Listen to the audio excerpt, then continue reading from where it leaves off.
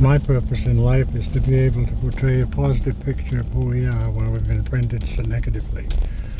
That's why I'm happy that you're around to see the progress we're making on a lot of it on our own initiative, where we were under the umbrella of the state of Maine for 200 years. We're on the Indian agent system, which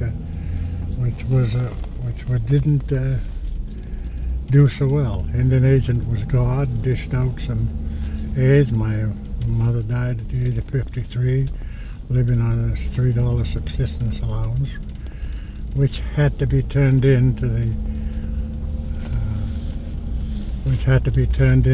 Indian agent, who also owned the store.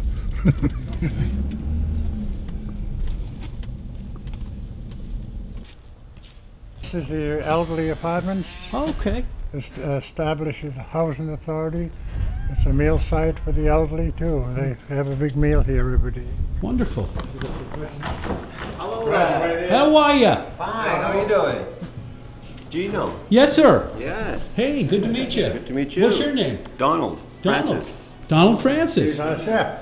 Yeah. Well. That's what happens to me. Well, you come here every day? I try to be every day. Every day. Do you? Serves a great meal. Excellent.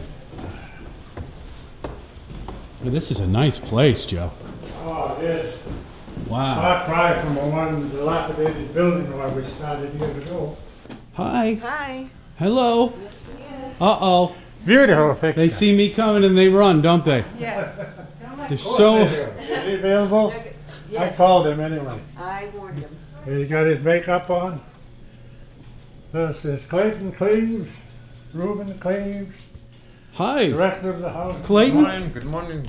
Very Hey, nice Dino. to meet you. Dino. Yes, sir. Yes, I've seen you. I watch your series all the time. You do. Very interesting. Oh, thank you very much. Well, we figured we'd do something here at Sure. Point Pleasant. What should we Point. call it? On Pleasant Point, what should it be properly called? Zibayig. Zibayig. Zibayig. That's how you say it. Spelled S-I-P-A-Y-I-K, but the S is a Z syllable and the K is a G syllable, so it's a Zibayig.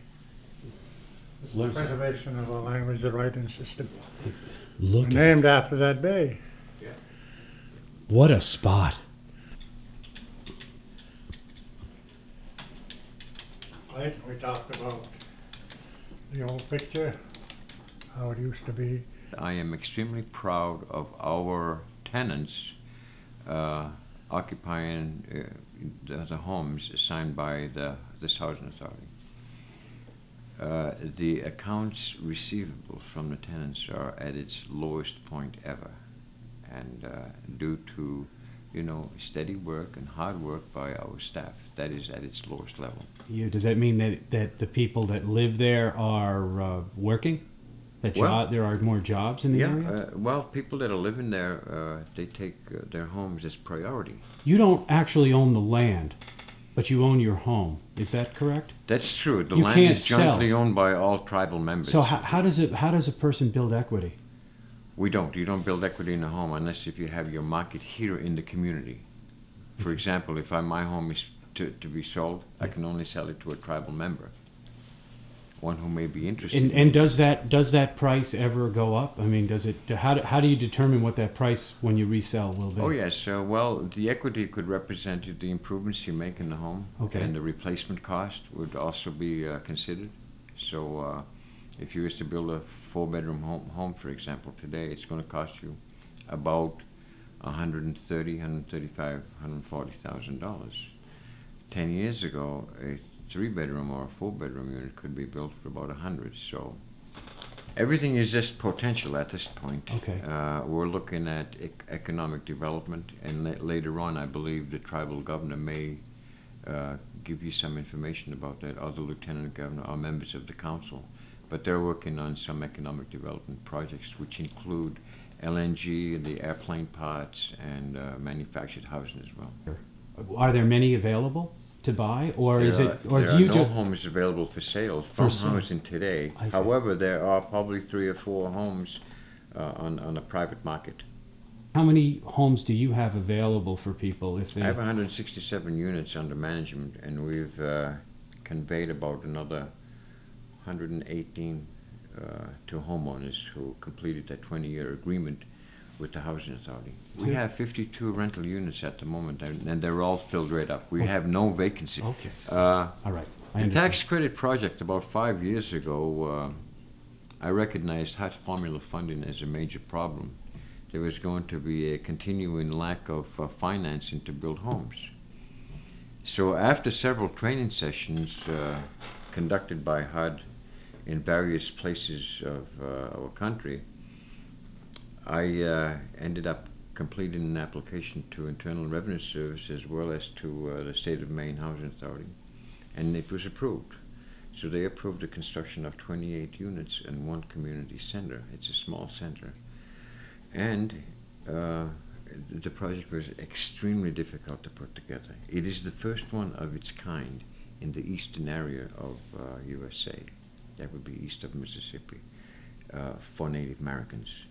So we put that all together, and the binders, I'm telling you, we have 2 binders. They're about 15 inches thick for each one, and nearly every one of those pages have signatures in them.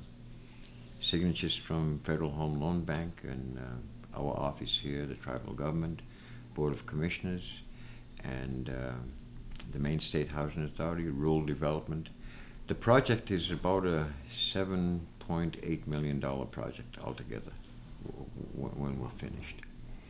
Another project we're doing is called 515, and it's a 5 apartment facility, all rental units, and that's been funded at $700,000.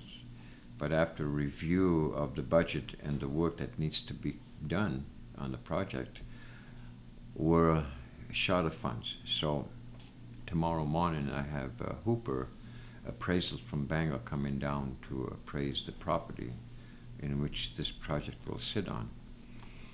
And hopefully from that point on we'll be able to obtain more funding to complete this project. We hope to complete the project by August this year, and occupancy will be done in September.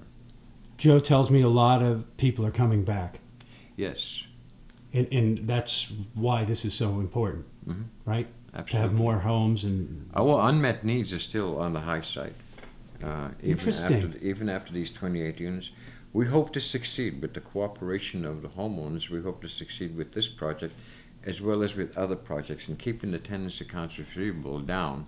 Here again, we're going to go back to my original statement with regard to the tenants' accounts receivable, because if your tenants' accounts receivable are at a comfortable margin, then your access into state and federal funding and tax credit funding becomes a little bit easier, rather than the suspicion of, people will become delinquent and abuse these funds. why wouldn't a person here on the reservation not buy? Why wouldn't they just say, okay, I'm going to buy in Eastport because I can get my value is going to go up there, A lot as of times, opposed to Dean, having a house here? exactly. A lot of times, I think the heart of this whole question has a lot to do with economy in our community. If in fact we had an abundance of economy in the community, naturally the real estate cost would also go up. I could sell a home, or a private home could be up for sale for $125,000, $130,000, when originally it was $110,000 to construct. But in today's economy, and because we have a high unemployment rate here in the community, those have to go down. It's just, they all have to go down. And we're not able to sell these homes, by the way, until we have completed our agreement with the federal government, Housing and Urban Development. And in this case, with the tax credit project, that is an absolutely long-term agreement that we have with our syndicators, as well as with the Maine State Housing Authority and the Internal Revenue Service.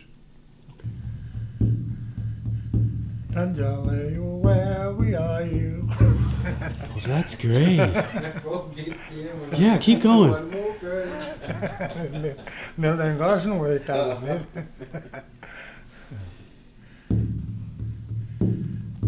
Hey, hi, one day, ho. Hey, hi, one day, ho. Hey, hi, one day, ho. Hey, hi, one day, ho.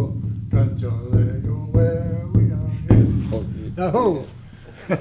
What was that song about? That was just a chant, Yeah. and we're trying to insert a lot of our language in the songs, the welcome song and so forth.